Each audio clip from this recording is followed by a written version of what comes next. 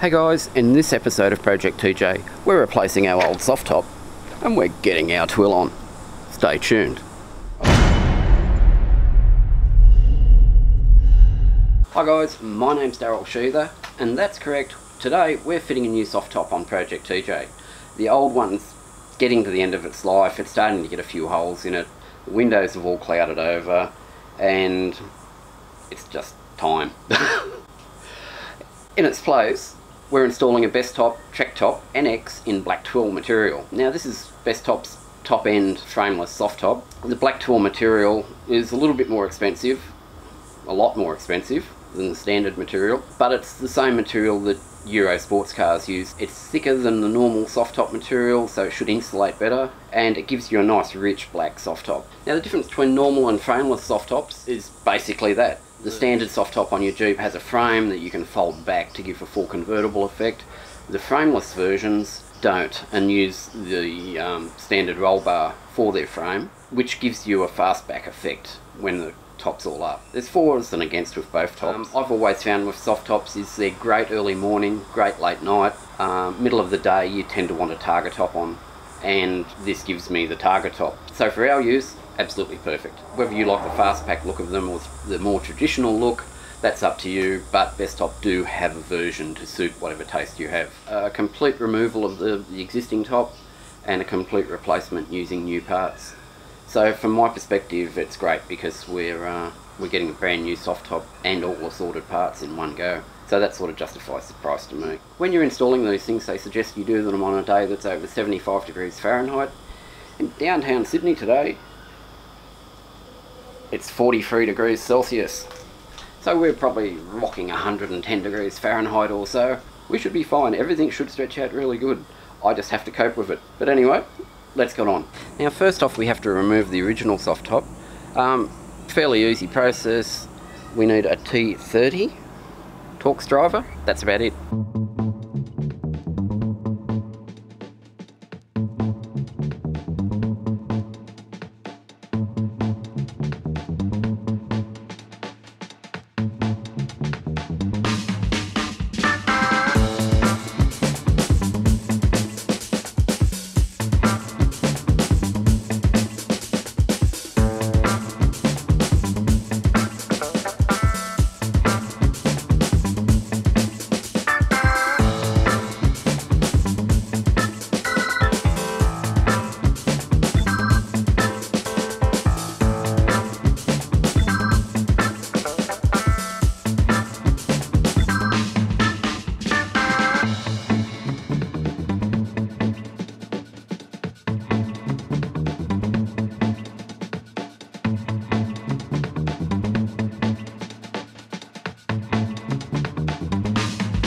Now these are the new plastic door surrounds from Bestop, and you will notice they have this fitting on.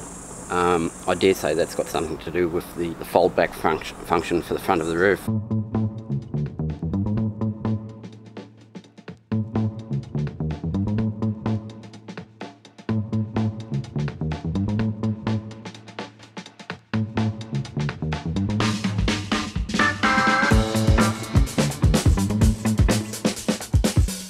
Now the two brackets the rear window bottom bar lock into have a left and a right on the back of them. Can't go wrong. And because this car has a soft top already, we don't have to drill anything for these things.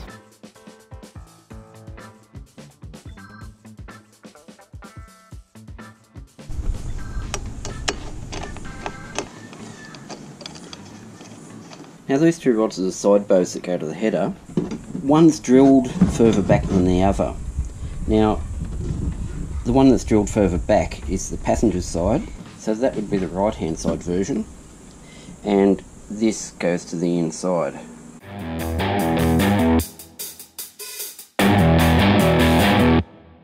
We now have to install this aluminium top arch.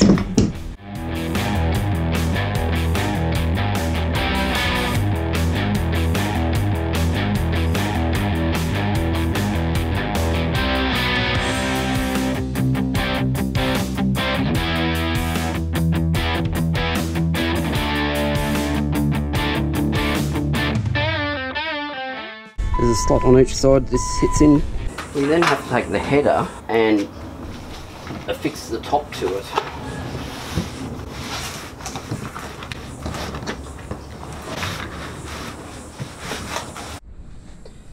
Now after lying the header in and pushing it into the corner pieces, we need to fold this over and screw this down through the thick rubber, through the holes provided, which aren't drilled. Oh, they are slightly.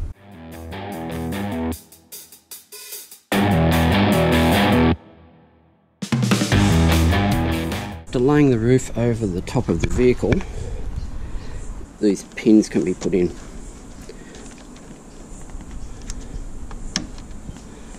That's that one. Just pull those out, slide them down, job done. Now we also have a rear bow that has to be inserted just above the back window through that pocket.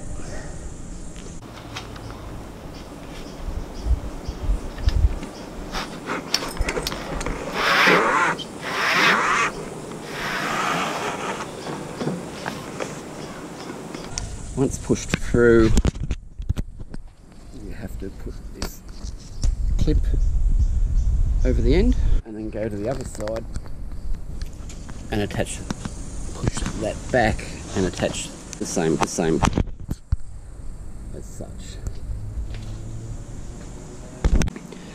So what I've done is I've tensioned the back down and I've lifted up the Sunrider section until these straps here that I have to thread down between the speaker pod and the roll bar. So what I've done is undone these, positioned the strap around the bar as such, and that should give me my centre of the roof line where the top has to sit. These have been done up reasonably tight but not over tight.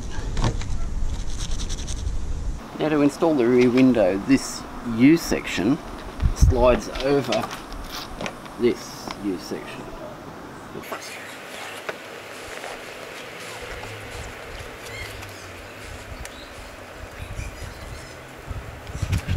So I've roughly centred that on the track. So now we have to put the side windows on, which start from here, and it says to only do this up a couple of inches.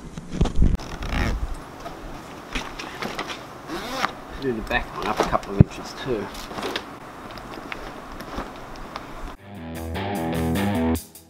And to do that with both sides.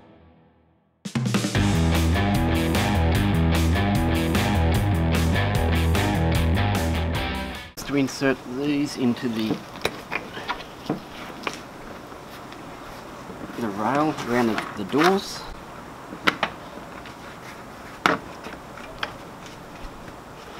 Same with the other one. And now we close each top section.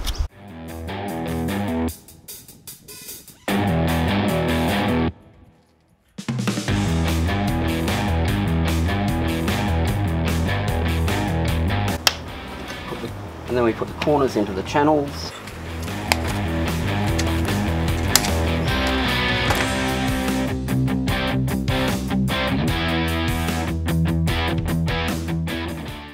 Now we slide the tailgate bar in. That's the profile. We slide the fitting in the window through here.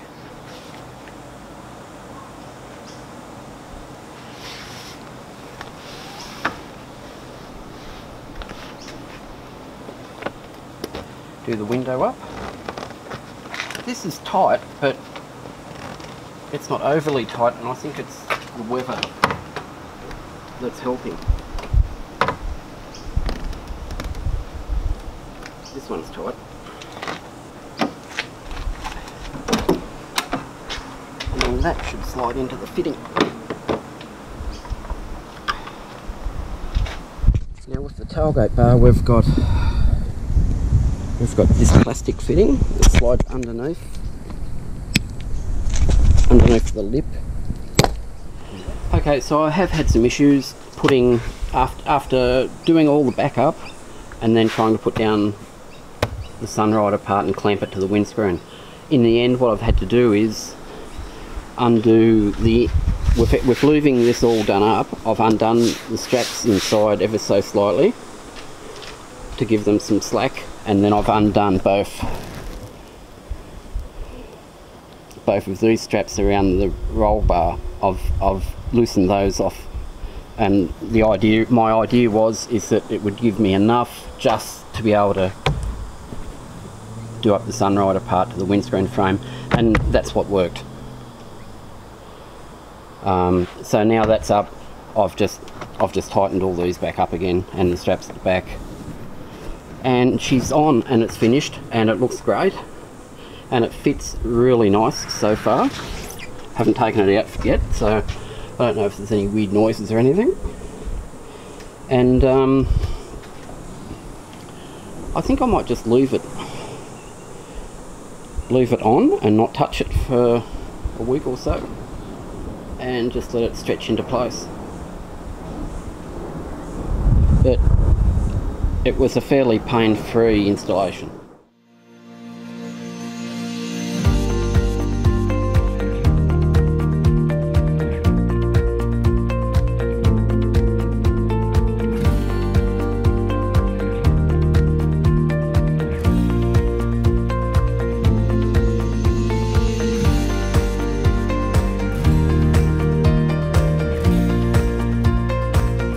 So we're now about a week after we've installed the Bestop. In that time we've had all the seasons. We've had rain, we've had wind, we've had high heat, and it's settled in really well, and I'm really happy with it. The tightness that was originally there on fitment is now passed. Doing up the fastenings now isn't an issue at all. I've been using the sunroof section a lot. I love it. And as it's my daily in the city, it's basically just flipping it over, doing up the two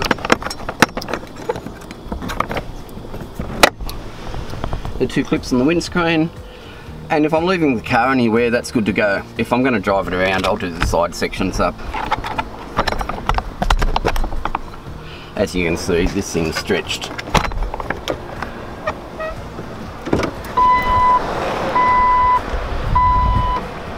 So opening the sunroof section isn't an issue at all. And we're good to go.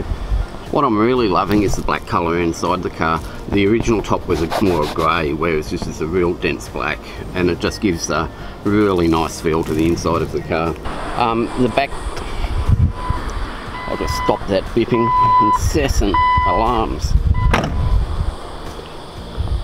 The back section's the same.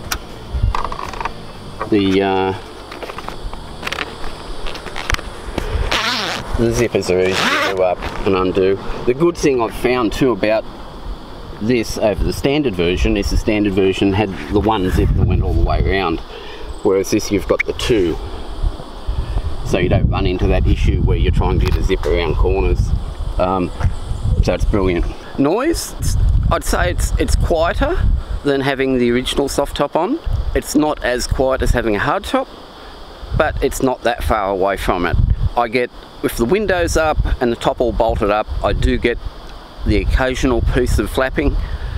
With a window down, you get a little bit over the driver's head. The back section seems as taut and tight as anything, but it's definitely quieter inside using it. So that's it for this week, guys. Like and subscribe to the channel because that really helps us out, and I'll see you next week on Project TJ.